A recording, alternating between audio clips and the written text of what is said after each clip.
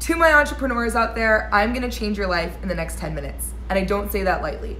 This practice that I'm gonna share with you today, or a couple of tips and tricks, have truly changed my efficiency level, my efficacy, and my output as an entrepreneur. And I know that if you're watching this and you're a creator of any kind, you're an artist, you're an entrepreneur, you're a visionary of any kind, and I know that a lot of the people that watch me and follow me on my channel do identify as a creator and a world changer, this is gonna be so profoundly important for you, because if you're an entrepreneur and you're working your tail off the way that I know you are to create your vision, to create something out of nothing, to share your genius with the world, you know that every little piece of your system matters, and anything we can do to biohack, to improve our performance and amplify our impact, we wanna do, because it makes a huge difference.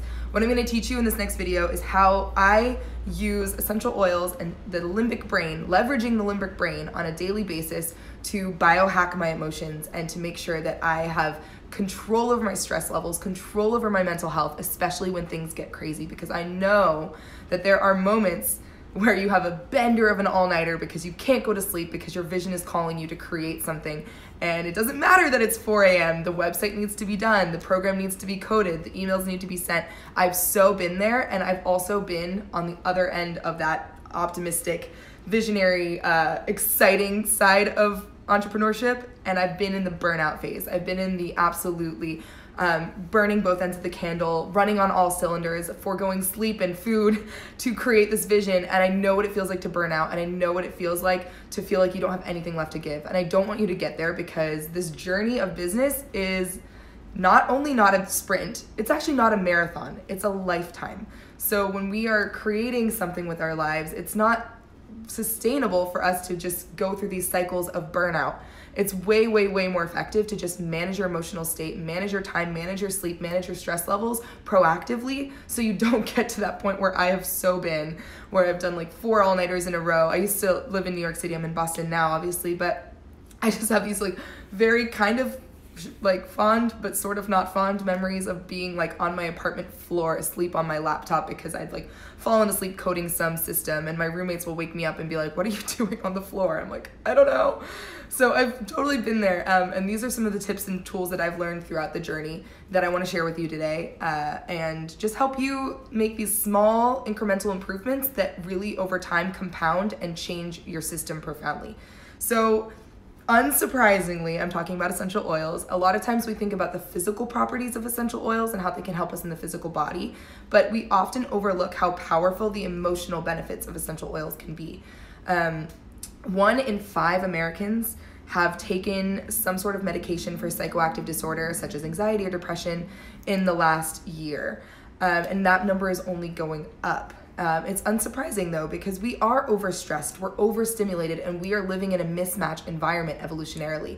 The lifestyles we live today, with our chronic acute stress levels, our horrible inputs in terms of our processed, highly refined, largely unrecognizable food that we consume. We don't sleep enough, we're generally pretty sedentary.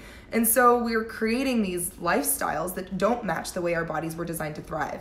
So we're stressed, we're overstimulated, we are overwhelmed, and we are actually super lonely. 1 in 3 Americans have reported feelings of loneliness on a daily basis, despite the fact that I'm talking to tens of thousands of people through my iPhone.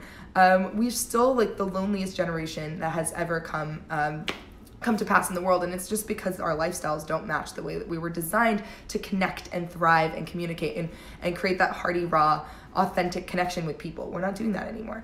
So that's kind of an overview of where we're at. We're not well emotionally. How many of you are, I mean, no judgment at all, but probably a lot of you watching this are on medications for psychoactive disorders, or you know someone that is, and that is nothing to be ashamed about. We actually need to remove the stigma around mental health, because ultimately we're all dealing with it. We all have moments of mental illness, mental unwellness, dis-ease, and it's nothing to be ashamed about. But I really, really hope that this video and some of the things that I can share with you can help you proactively manage your emotions in a way that doesn't require medication and doesn't require substance abuse or really dangerous coping mechanisms that I've also been there too. So again, no judgment. This is truly coming from a place of love and acceptance and empathy, because I get it. We live in the 21st century in our 20s. It's just a crazy world. It's a crazy life that we live in. So anyway, I digress. I want to talk to you a little bit about the limbic brain, and then I'm going to give you some actual tips and tricks and real tangible ideas. So the limbic brain, when we smell a smell, it's processed through our olfactory system, and it is processed directly in the limbic brain. Sense of smell is the most primitive sense that we have. In fact, our other senses like sight and sound and taste, they go through a relay system in our brain before we process and interpret them. But smell is so primitive that it doesn't even go through a relay station. It just goes straight into that limbic brain. Now, the limbic brain is where we process emotion and memory and long-term trauma, interestingly. So I want you to do a little thought experiment with me while we're chatting. And I want you to think back to a time where you smelled a really familiar smell and all of a sudden you were transported into another place and time in the time-space continuum. Maybe you walked by a bakery and they were using cinnamon and suddenly you're at grandma's house and you're 10 years old. Or maybe you walk by a stranger on the street and you smell a familiar smell and suddenly you're reminded of your ex-lover's t-shirt. These things happen all the time, and as soon as you notice it, you're going to start to recognize just how integrally linked our sense of smell and our memories are. So if we know that there is that link, there is that connection between smell, olfactory system, and the limbic brain, then we can start to leverage that link.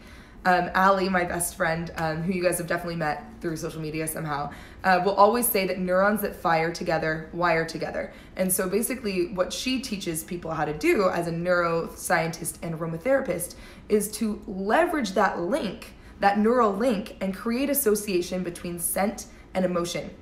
And we can do that proactively. So we can say, I want to actively link the scent of adaptive in my brain. This is one of doTERRA's new blends. It's actually designed with the intrinsic physical properties of these oils. They are going to give you a sense of stress relief. It's working on the stress pathways of the body. And because it has, for example, lavender, it has high constituency of linalool. Linalool, actually, there was a study in Japan recently that linked linalool to similar comparable effects, linalool specifically. This isn't a doTERRA study, so this isn't non-compliant to say, but linalool was comparable to the effects of Valium, which is a muscle relaxant, and they're using lavender scent preoperatively in surgical wards to help patients relax and to bring down those stress levels. So because there is lavender in this blend, the physical inherent properties are going to bring down the stress levels. But what I can also do proactively is train my brain to link a sense of calm with this smell.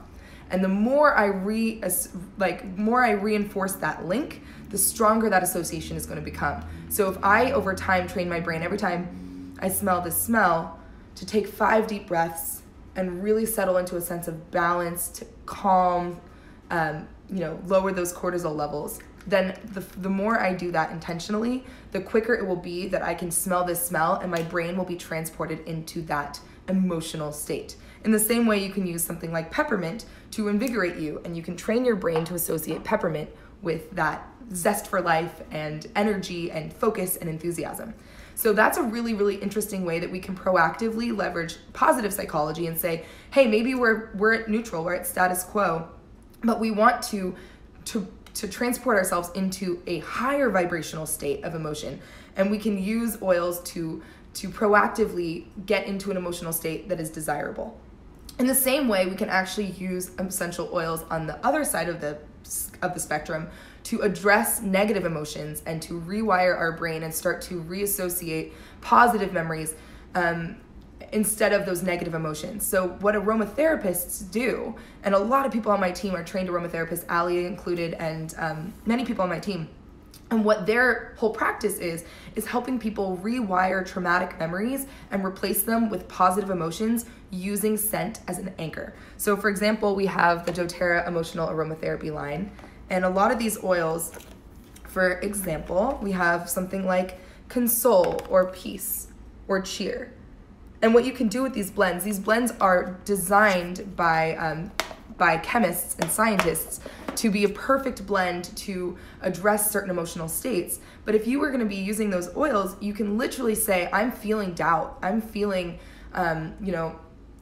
low self-esteem. And the point is that it's okay to feel those feelings, and it's important to feel those feelings, because if we can really identify those emotions and sink into them, then we can release them and replace them with positive emotions. So a lot of times people just try to run from negative emotions. As a society in general, we're pretty afraid of the dark.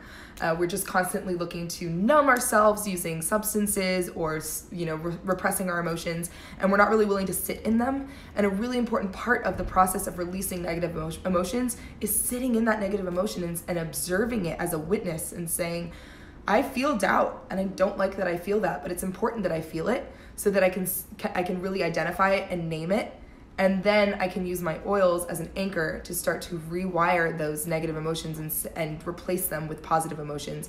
Again, using that neural link and saying, okay, when I'm feeling this way, I'm going to proactively inhale a citrus oil, which is high constituency of limonene, which is physically in the body going to increase rates of those, happiness neurotransmitters and feelings of excitement and cheer and joyfulness. And I can rewire those negative emotions. And again, the more we do that, the more we reinforce that link, the more powerful it will be in helping us get out of those emotional states. So a lot of times I tell people to have good triggers around.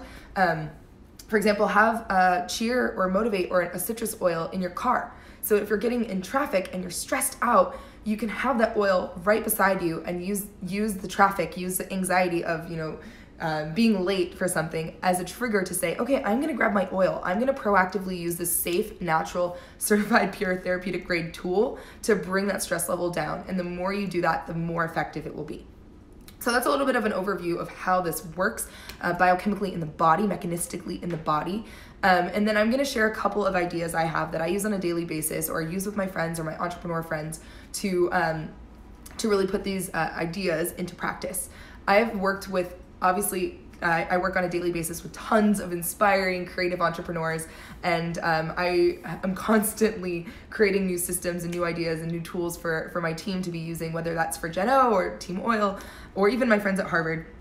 I'm constantly coming up with new creative ways to optimize our mental health and our mental well-being and our mental acuity and our efficiency, whether that's improving our sleep by using essential oils at night to bring down our stress levels and help us get deep, restful sleep, or helping us with focus and memory and cognition while we're studying or while we're performing or before a big presentation. I'm constantly using my oils on a daily basis for all of these different avenues, and they really amplify my own system. So one thing I do really a lot, which is cool, is I help people make custom blends designed to address what it is they're working on. So the first time I did this was with a really good friend of mine, Joss, and he was on his way to a big promotion in his business. And he was really, really anxious, and he was doing a lot of visualization and meditation and goal setting around this big promotion. And that promotion would also include him getting up on stage and giving a speech and sharing in front of multiple hundreds, well, not hundreds of thousands, but tens of thousands of people sharing about this big accomplishment. It was a big freaking deal. So what we did is we got together and I had him close his eyes and visualize the feelings that would be associated with that goal. So really embodying the goal, not just objectifying the goal and saying, well, I need this much volume in my business, I need this many new customers, blah, blah, blah. That's objectifying the goal. But a lot of times what we don't do is personify the goal and really embody the goal and allow ourselves to feel those feelings as if the goal had already happened, as if we'd already achieved that goal, because we're basically preparing our body and preparing our mind to achieve the goal. Someone smart once said that everything that happens to us twice. Once in our mind and once in reality. So we have to prepare ourselves in advance emotionally and cognitively and mentally before we actually achieve that goal in reality. So what we did is he closed his eyes and I said, okay, Joss, when you are up on stage, how do you feel? Sink into that feeling. And he was telling me adjectives like humbled, inspired, motivated, overwhelmed, exhausted, anxious, visionary, all of these beautiful adjectives. And what we did is we went through into the emotional aromatherapy book, which you can totally get online. If you don't know where to get this, I can send you the link. But basically it allows us to go in and identify essential oils and their emotional benefit. Similarly, we also have these emotional wheels, which I love. So what you can do with these wheels is you can say, okay, I'm feeling empowered. empowered right there. And in the specifically, I'm feeling empowered and motivated. And it will literally give you the oil that the experts recommend to associate with that feeling. So in this case, we created an essential oil blend for him that he could take on the go. And what that looked like is we put in some of the oils that we had identified that associated with the emotions he was feeling, and then we literally put them in like 5 to 10 drops of each, and then topped off with fractionated coconut oil. And now he has this blend to take with him in his pocket on the go. And he literally would. He'd send me Snapchats of him on the go or on the subway or with this oil. So in the end, we ended up doing cypress, which is the oil to release limiting beliefs, and the oil for removing emotional blocks. So one of the things we identified was that there were a few emotional blocks and self-esteem things that he was going to have to overcome to really step into that version of himself that had already achieved that goal. We did lime, because lime is the oil for the zest for life. It's a personal favorite of mine. And then we did vetiver, which was going to bring down some of those anxious feelings and really ground and center him. So we created this blend, and then he would use this oil and literally just put it on, inhale that oil, and then every time he did so, he would say an affirmation and really visualize that goal on a daily basis. And then every time he smelled this smell, he was reinforcing that vision for his life. And it's a super powerful tool. So if you are an entrepreneur and you are doing any kind of visualization exercises, any kind of goal setting, it is so powerful to link a scent with that goal, because again, we're really leveraging and utilizing and taking advantage of our neurochemistry and the way that our brain performs optimally, and we're almost hijacking it using essential oils to even further amplify the effects of our visualization and our goal setting. So that is the number one tip I have. And if you want me to help you identify some oils that would be really great for your specific goals, I'm so more than happy. Obviously, it's like what I do for my life, and would be so thrilled and excited to help you develop your own personal scent, your own personal goal scent. And you can do different scents for different goals. But if you don't need my help and you're a self-starter, I would really recommend this book. My upline gave it to me, and it's been really helpful. So you would just literally go into this book and you would say, okay, cool. Rosemary is the oil of knowledge and transition, or lavender is the oil of calm communication. So whatever you're needing in your life, you can really proactively identify that and use your oils. I was so nervous. I've talked about this story a bunch of times, but I was so nervous about the GRE, which was the standardized test that I had to take before I got into Harvard. And I was just a wreck. I was so nervous. So I was using blue tansy on my solar plexus, which is the oil of inspired action. And I was using In Tune, which was an oil that I had used all throughout Dartmouth. And I had created that neural link to associate In Tune, this blend. You guys have seen it before. This blend with an area of single-minded attentiveness, with super focus, with flow state, with improved enhanced cognition. And so every single time I used this oil, I was studying, and it would make it sacred. I couldn't use this oil unless I was in the library studying. I was like deep in the stacks having a bender of an all-nighter, which was pretty much all the time. And so I literally this is my sacred oil for focus and studying.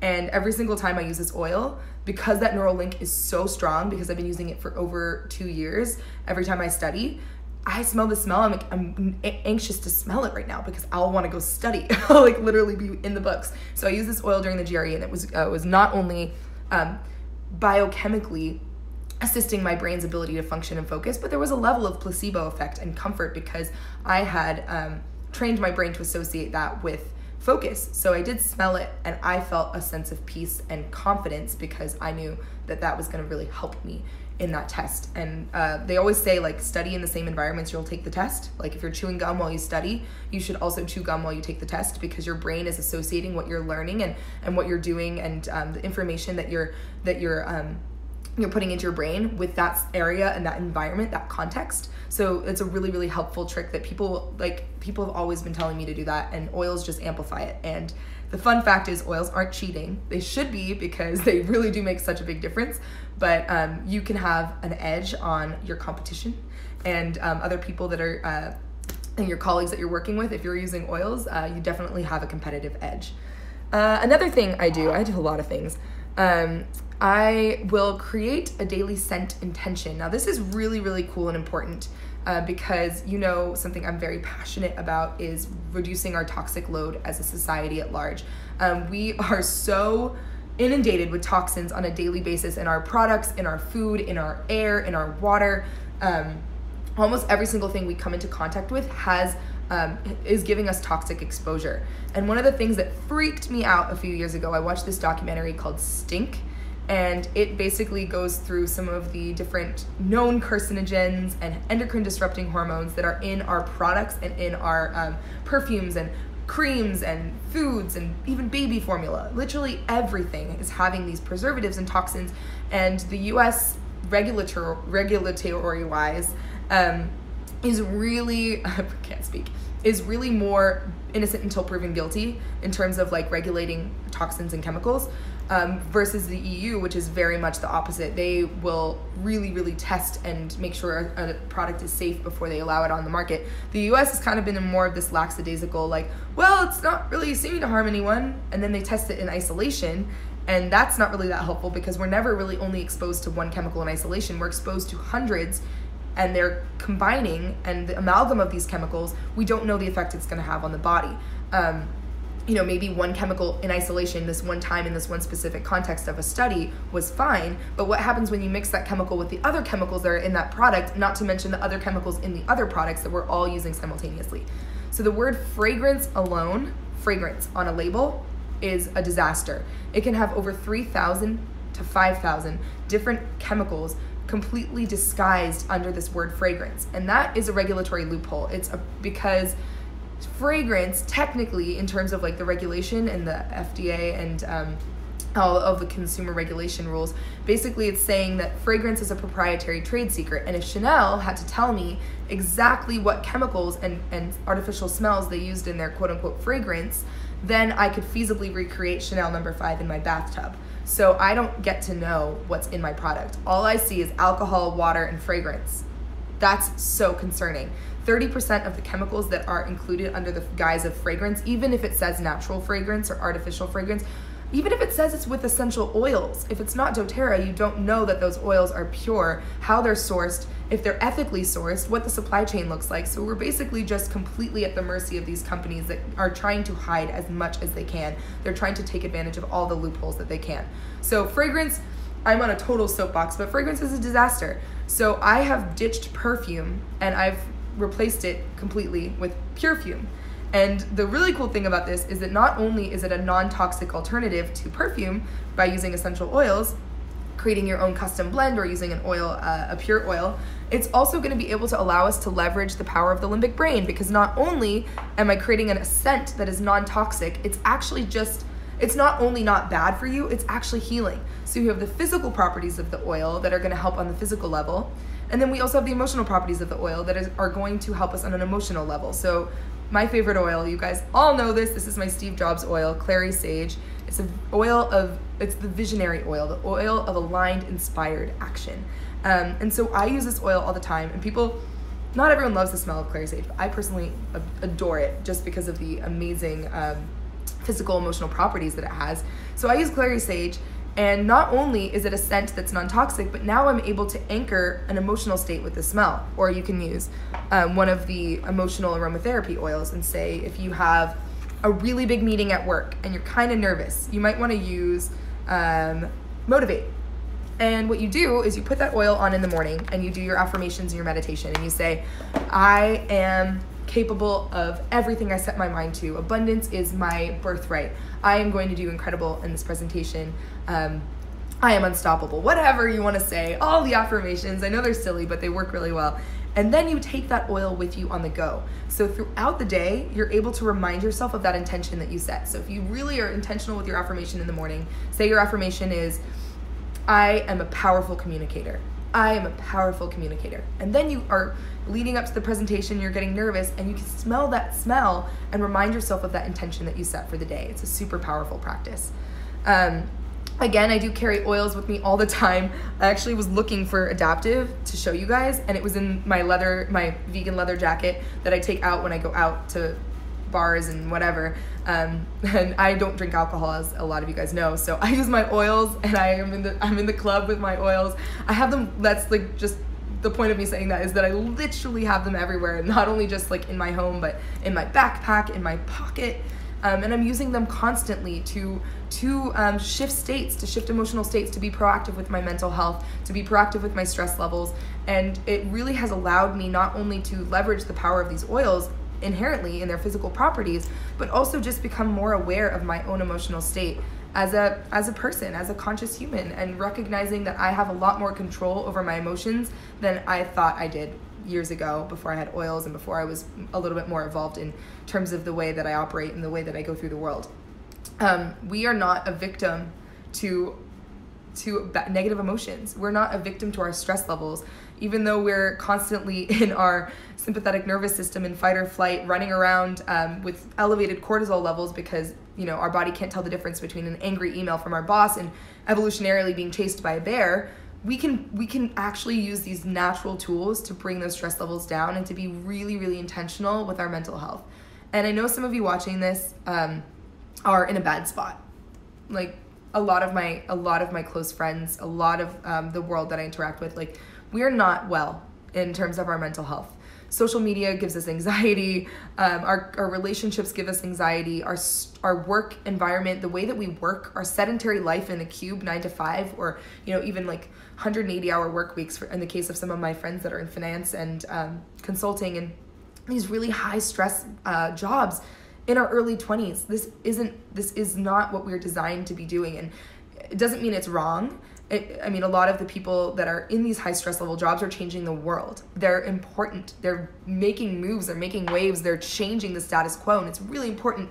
But we have to be careful and self-compassionate and kind to ourselves, because we just have to recognize that our mental health it's a complete product of a mismatched environment, of a existence day to day that is not how we were designed to live. It's not how we were designed to connect. So knowing that, have some self-compassion. If you aren't well, if you are feeling feelings of depression or anxiety, you're not alone. So many people, myself included in the past, like I've definitely gone through periods of mental dis-ease and unwellness, and you're not alone. It's not your fault. You're not wrong for having those feelings, but there is hope. There's so much hope. And I'm not just telling you to go buy oils and it'll cause you to completely cure any problem you've ever had. That would be silly. I know that's not true. But pairing those oils with intention, with, maybe it's with professional therapy. Maybe it's with really more intentional time with the people that you care about. Maybe it's with meditation and a mindfulness practice. Pairing these tools with what you're already doing or can be incredibly, incredibly helpful. And there's nothing wrong with not feeling well. It's okay to not be okay, but we don't want to stay there, right? When we're in a spot where we're not feeling well, we don't want to build a house there. We want to get through there and get to the other side and get to that, positive psychology. So we're not only going to use these tools to get to base level, but we're going to use them to elevate our base level and to really get to a state of absolute thriving, of high vibe, inspirational, inspiring living, because we have one life and it's our opportunity to make it count, to make it amazing, to live in a state of curiosity and wonder and joy on a daily basis.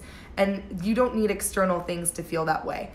You don't need the big house and the crazy job and the perfect relationship to feel joy. Joy is a choice you can make every single day. And it's a choice that sometimes comes easily and sometimes it takes a lot of affirmations and a lot of oils, but we can get ourselves to that state, and I fully believe that. And if you're watching this and you're in a really, really low point in your life, know that I'm here for you, know that I care about you, know that I love you, and know that there are hundreds of people around the world that love you too, and you're not alone. So I know I would be remiss to talk about mental health without sharing that, because I think a lot of us have a lot of shame, and there's no shame. It's not your fault, and there's hope. So I'm rambling now a little bit, but I hope these tools feel really, really, really helpful to you. It's been powerful for me just to have these tools at my disposal and really have a clear understanding of how powerful our brains are and how powerful our limbic system and our olfactory system is in shifting states and rewiring our brains, in giving ourselves a cellular upgrade, both physically and emotionally. So try these on for size. I'd love to hear in the comments if you have any other practices you do with oils. I know a lot of people do aromatic dressing, anchoring with oils. I love hearing from aromatherapists.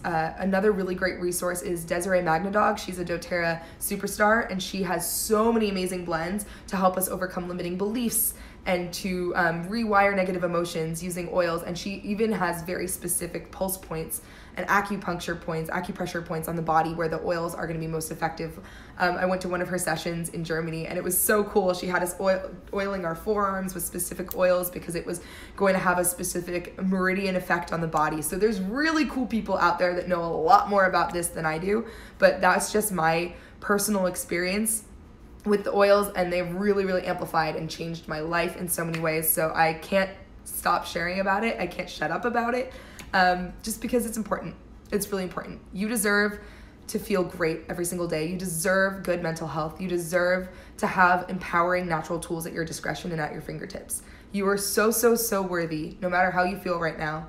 And I know that there's a light at the end of the tunnel, and that you're right around the corner from feeling that high vibrational existence that you were born to feel. Love you very much. I love you all very much. And I will check in soon.